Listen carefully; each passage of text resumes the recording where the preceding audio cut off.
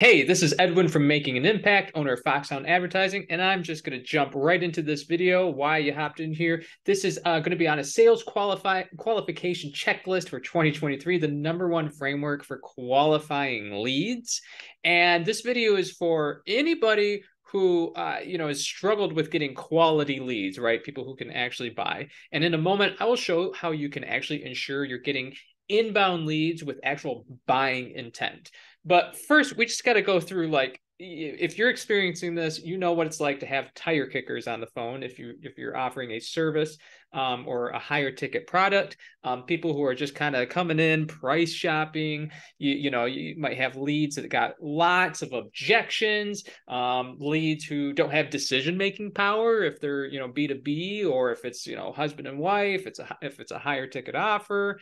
Obviously leads who they're very interested, they want what you have, they just don't have the budget, they don't have a way of making it work. Or at the end of the day, leads who are interested, who can buy from you, but have some pretty big red flags that can kind of point, these are going to be nightmare clients who are just going to suck up all of your time and just totally make life miserable for you. Or on top of that, you might be getting like cold, absolutely dead leads that have no urgency to actually buy your product or service, and it can be a mess, a big headache, right? So we all know, how frustrating it is to have the folks who are just tire kickers, or if they just straight up don't have any money. And if I can find my share screen button here. So folks like, popping over here, the typical used salesman thing. But, even when the reason used salesman has to be so aggressive is because so many people pop up and they're just price shopping and everything like that. And that can be a problem, right? If it's showing that you are a commodity. Now, in one of my earlier videos, I talked about how a real quick solution for getting yourself out of the commodity zone is figuring out what can you do that is different, that is unique, right? That is unique. What can you do that's unique, that gets you a leg up? And I'll probably do another video fully in depth on that. The example I used before was the guys in tuxedos and things like that who are security guards, and that got everybody talking and stuff like that. But there's other ways you can do things that are unique, that'll immediately make you cut through. But beyond that, if you're struggling to get qualified leads who, number one, they're not going to have tons of objections. Number two, who aren't going to have, empty pockets. So it's like, the first hurdle is getting people who are interested in you. The second hurdle is getting people who are interested in you who actually have money to spend, right? And the easiest solution for this is to create a qualification process. And that's what we're going to do today in this video. Now, I'm a big proponent of what's called inbound marketing. And inbound marketing very simply means that we've just got some sort of lead magnet, or, some sort of free sample or something that we're giving to people. And when they opt in for that, then we ask them to do what we want them to do, or a little call to action here, which might be, hey, buy this thing now, sign up for our service, book an appointment, get an estimate.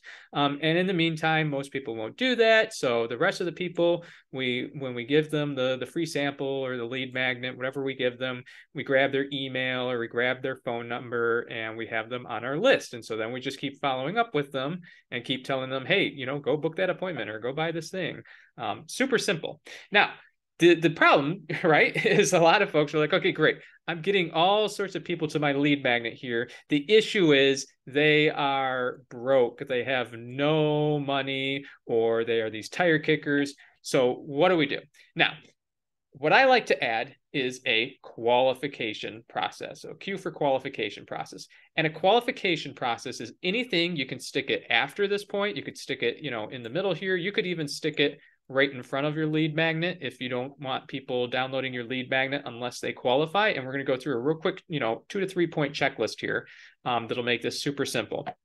If you're just starting out, I would recommend stick it over here, though, so that you can just get lots of leads, and you might, find that, hey, if they don't buy this thing, maybe we can make a new service or a new product. At least you're growing your list over here, and you can keep remarketing to people down the road for something that they might be qualified to buy later down the road.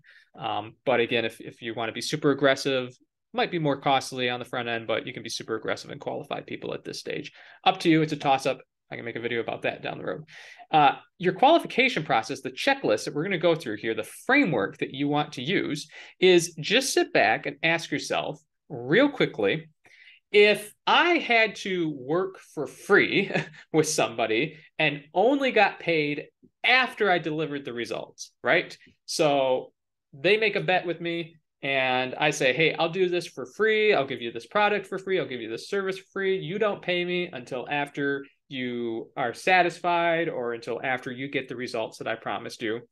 What are the 2 to 3 things that person needs to have for you to feel confident making this bet? Now, I got this question from Frank Kern. I think Frank Kern got this question from Dean Jackson. But basically, it's like, what are the 2 to 3 things that your ideal customer, your ideal prospect needs to have for you to feel like, oh man, we could totally like work for free for this person at first, because like I know I can get them the results. I know they're gonna love our product. I know they're gonna love our, vegan cookies or whatever it is. Like if they've got these 2 to 3 things, right? And I've got a marketing agency in our business. Usually it's, we had one offer that is using AI and things like that. And so for us, it was like, hey, number one, if they have a high ticket offer, number two, they are running paid ads, so Facebook or Google or TikTok. And number three, they have at least one other team member who can manage this, who can pilot this AI. Boom. Like we could totally just start, from day one, basically saying like, hey, don't pay us until 30 days from now when you've got a calendar full of booked appointments, because we're confident you've got a high ticket offer. You're already running paid ads, so we know there's going to be enough traffic coming, and you've got someone who can manage this, so we know that you as the business owner aren't going to be juggling 50 plates. You've already got someone on your team who we can check in with on a weekly basis and make sure that everything is fine. And sure enough, boom, like we exploded their calendars with like 60 appointments a month, like that, because they've already got those 2 or 3 things. And so that tells us, and part of that, if you're kind of struggling, like you can think also like, okay, what is it they need in terms of budget? What is it they need in terms of timeline?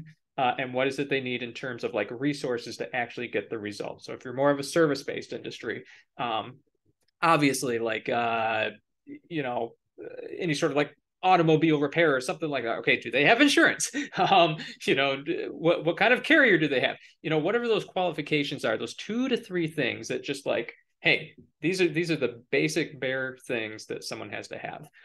So once you take a second, list that out real quickly, those 2 to 3 things, that is going to be your qualification process, your qualification checklist, and that's going to be an asset you can use forever. So you can use that, like I said, you could put it right in front of, when they go to download your lead magnet or get your free sample or whatever. You just ask them like, hey, we really want to give you this awesome thing. Real quickly, do you mind telling us if you have X, if you have Y, and if you have Z, your 3 qualification things here. And if they say, yes to all those, great. You push them forward to the lead magnet. You could get tricky. And if they say no to one of them, you could send them to a different lead magnet or something like that. Don't do that right now, though. Don't make it complicated. Again, I wouldn't even recommend starting here. I would recommend only placing this after you've generated the lead, after you've gotten them to opt in and give you their email address or their phone number or something. And then you can ask them like before they either book a call with you, go to get an estimate, buy your product, whatever. I would much more prefer, if you're just starting out right now on creating an inbound marketing funnel, I would much prefer that you put this qualification process down here before they take their next action. So generate the lead real quickly, then qualify them. And it's as easy as this. Now, there's a few other things you can do too. One of my favorites is when you have let's say it's a sales call or an estimate, or they've come in for an in-person meeting. Maybe you're a physical trainer and they've come in to learn more about your process, whatever that is. If it's kind of more of a sales call environment where you've got to close the deal, one of my favorite extra qualifiers to add on here, and this works really well, especially right now in 2023, is using the old why question. Now this comes from, I got this from Chris Voss. He used to be the FBI hostage negotiator, head of that department. Long story there. But basically he points out they found human psychology we really want to avoid using why questions as much as possible, because when you say, hey, why'd you do that? Suddenly you put someone on the defense. If you walk up to someone, you're getting to know them and you're like, well, why do you like this kind of style of painting versus that style of painting? It immediately puts people just like on the defense. But that can be used every once in a while to for a really good, purpose.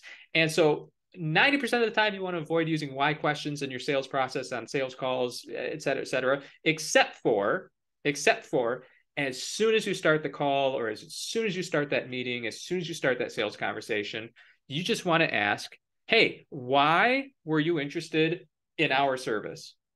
So it's literally like, ring, ring. Hey, John, what's going on? Awesome. We had a chat here scheduled for 3 p.m. EST. Is this a bad time? Cool. Well, I want to respect your time. I'll just hop into it. Real quick, just off the bat, do you mind queuing me in? Like, why were you interested in our service? What we've got going on? And then just sit back and let them speak. Because what's going to happen when you ask this why question right at the beginning of your sales conversation, you're putting them on the defense. Now, you notice there with my tonality and everything, I didn't make it really aggressive or anything, but you're putting them on the defense, and they have to either defend why they are interested in your product or service, which is qualifying them if they are already off the bat defending you, or very quickly you're going to see if they choose not to defend their interest in you, very quickly you're going to be like, all right, this is a red flag. There's probably no deal on the table. This person's probably a tire kicker, or probably doesn't have any budget, or probably is going to have 50,000 objections to this thing. And I'm just going to end this call, sooner than later, rather than wasting 30 minutes talking to this person. So what'll happen is you'll get basically one of three responses. Either number one, they are going to just like kind of get upset and turn it around on you. So I'll put T here for like, they're just going to turn it around on you. And we're like, well, I don't know why, you tell me why I should be interested in your guys' service. All right. So that's the big red flag. That's like a red light right there that you're like, all right, this person, we ain't doing business with them. This guy, he's not sold on anything. He's not qualified. He's not, nurtured. Basically you could end the conversation there and yeah. Now, in the middle, kind of more yellow light, would be someone who would say, well, I don't really know. I don't know. I saw your ad, or I saw the thing you sent me, and I don't know. I just clicked and I just want to find out more. Okay, so they're yellow, that tells us they're tire kicking. And again, same thing there. I would probably end the conversation pretty quickly, after finding out a little bit more. So yeah, if they just kind of give you the whole question mark response, like, I don't know, they're basically saying like, I don't know, you tell me.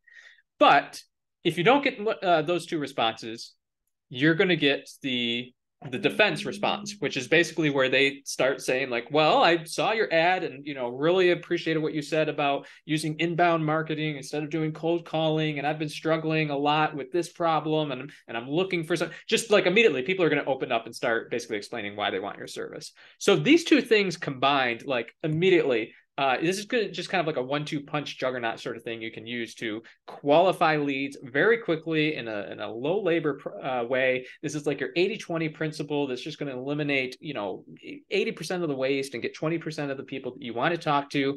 Qualify them first by figuring out what are those 2 to 3 things they need, and then obviously ask them on the call, on the chat, hey, why were you interested in this in the first place? And if they start defending it in a positive way, in a friendly way, in a way that explains their problems and how they see you as the solution, boom, you got a deal on the table, and now you can do what you do best and sell it to them. On top of that, like I said, there is a third kind of way or third leg here to add that would really supercharge this and really ensure that you're getting people with buying intent coming into your pipeline in the first place. And so, we've got this inbound marketing funnel that you're probably working on right now. And it all depends on your traffic. Where is your traffic coming from? Because long-term, this will hopefully nurture people, the emails and, phone text messages and things like that you send out to nurture people. Long term, that should be doing that, but that takes a while, and that's an art in of itself and a skill in of itself. What if you started here by only attracting people who were already in a buying mode, which is actually a lot simpler and a lot cheaper than people realize. Again, I'll make sure this link is in the chat.